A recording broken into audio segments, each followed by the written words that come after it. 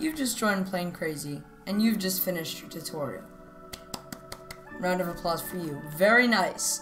Alright, and you're looking around after you finished, and you're very happy with your plane, and you see this on your left. And then you're like, oh, well, not everyone's like that. And then you see this on your right. And you might be wondering, what are those people doing? How did they do that? And how do I be like that? Or you might be wondering, why did I join this game? What am I doing here? Either way, you've come to me for help. Alright, I'm going to sort you out. I'm going to help you with pretty much the basics of Playing Crazy. I'm not necessarily going to give you design tips, but I will be giving you tips on, how to balance your plane. I'm going to be showing you how to use menu controls instead of using mouse controlled controls, which in my opinion is a lot more useful than using mouse controlled controls. I'm also going to show you what type of thrust is the most powerful, or what type of engine out of all these engines here are the most powerful, and which ones you should be using, alright, and which ones to completely avoid and to never look at again. Alright, that's all in this video on how to Playing Crazy, how to just do pretty much everything, the Playing Crazy basics. Alright, so this is the next part of the tutorial that's optional. It's the manual controls. Now, I obviously prefer using menu controls, but you could do you. If you want to use them, you can use them. If you don't want to use them, just skip ahead past this part of the tutorial. Alright, so now the people that are cool, I'm kidding. Now the people that want to use menu controls are here. Let's do it. So your starter plane is going to look something like this. It's always going to look different because this isn't the exact model of the starter plane, but this is going to look something what it looks like, right? You can see that. And the first thing we're going to do is we're going to delete some stuff, alright? This is some stuff you don't need. Alright, first of all, we're going to delete this back panel right here. And then you don't need these inside two control surfaces either. So you can delete those and replace those with wing panel 1x2 so that your plane looks something like this, right? Alright, so next I want you to either with your propeller, you can delete your propeller and put the back a super rocket engine or rocket engine. But just with your propeller, I want you to set the controls to this. So your decrease in power is 2 and your increase in power is 1. This is very important, otherwise if you do this, it'll work. If you don't do this, nothing else will work in this this part of the tutorial. And so next what you're going to want to do with these back to control surfaces is you're going to want them to set them to WS, WS. See, mine were already set because I've done this before, but set them to that. And this little set controls automatically should be off, alright? I want it so that the white part in the middle is not there for both of these. And then with these two outside control surfaces you have left, I want you to set them to AD on the left. So the left control surface, the one I'm standing on, you can pause it and look at the one I'm standing on. Set this to A and then D. So lower surface A, raised surface D. And then on the other surface over here, you can set it to lower surface D, raised surface A. And yes, these two are opposite from each other, alright? So when this one on the left goes up, this one on the right should go down. Alright, so that was a lot, but you should have gotten all that down. And your planes look something like this, either with the propeller on front or, with your rocket engine on back. And then what I want you to do is I want you to hold down 1 so that you start speeding up a little bit. Then I want you to hold W, and that should make you pull up, and it should make you do basically this, right? I want it to make you go upwards. If that isn't the case, I want you to reset your plane by hitting this button right here, this back button, and I want you to change these two back surfaces to the opposite of what they are. You should be doing some sort of loop when you hold down W.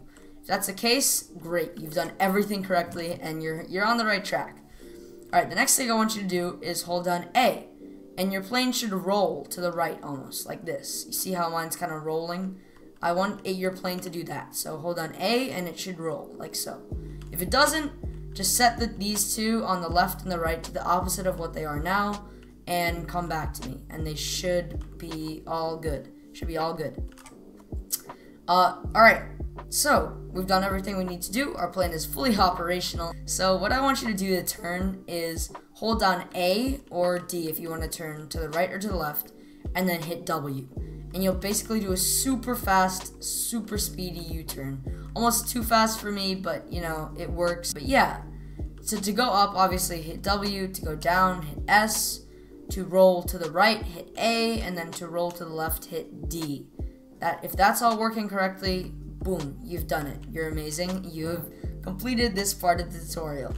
Alright, so now that you've learned how to use manual controls on your planes, you want to know how to balance them, because they're going all over the place, alright? Your plane's going up, down, without you even touching any buttons whatsoever.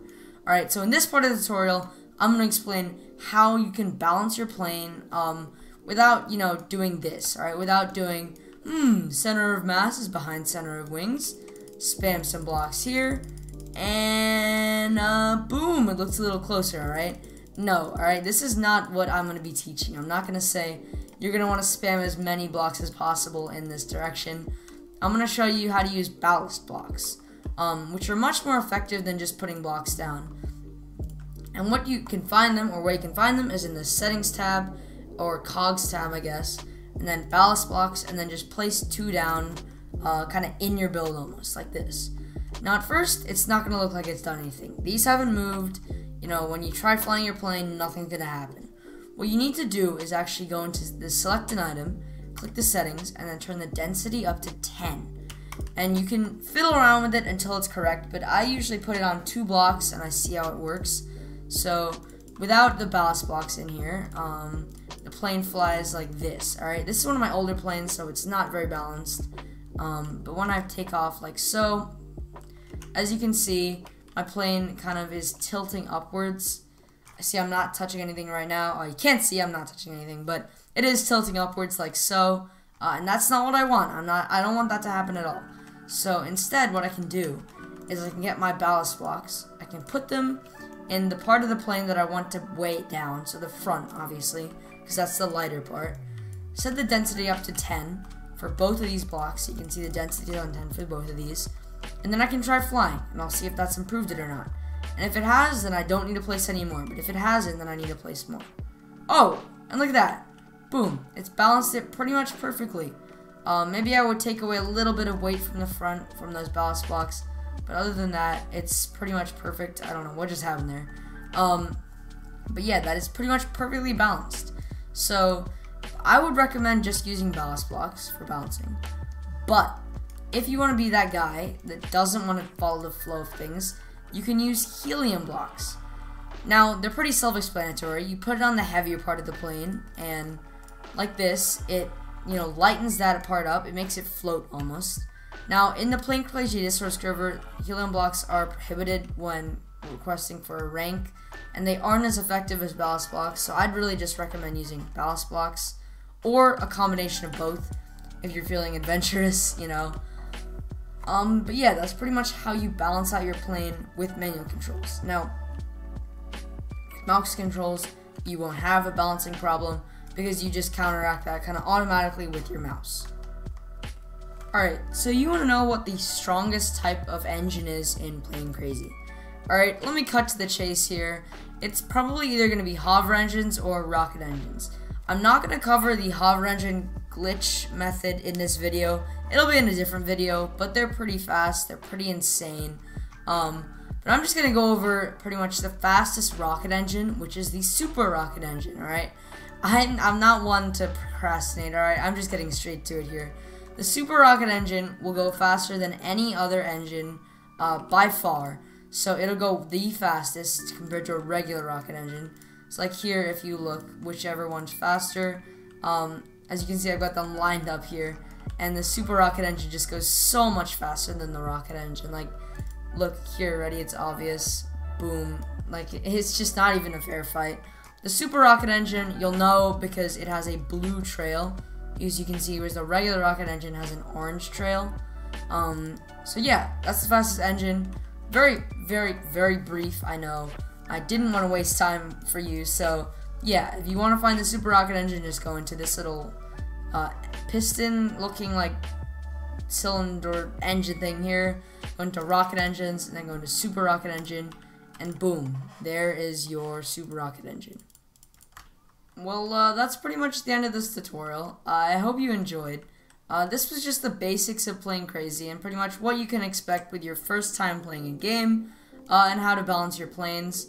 Now, you know, I'm back. I haven't been back for a while. I know I've been sleeping for all that time, of course. No, I've been just chilling, you know. But I'm back now, and that's good, so I guess we'll see where things go. I'm making a lot more tutorials of what I want to do rather than what I think I should do. So, you know, I'm here now. If you enjoyed this video, please leave a like, or if you found it helpful, just leave a like. And if you didn't find it helpful, you can tell me why you didn't find it helpful, and then you can leave a like. But yeah, thank you for watching. I think I'm gonna go to bed now. Yeah, you can join the Discord server if you want. You can join the Roblox group if you want. And then you can also just check me out on Twitch, which I never stream on anymore, but you know, you can still follow me. And then obviously, if you feel like it, you can subscribe. You can be nice. But other than that, this has been Duckster. I'll see you in the next video. Peace out, and bye.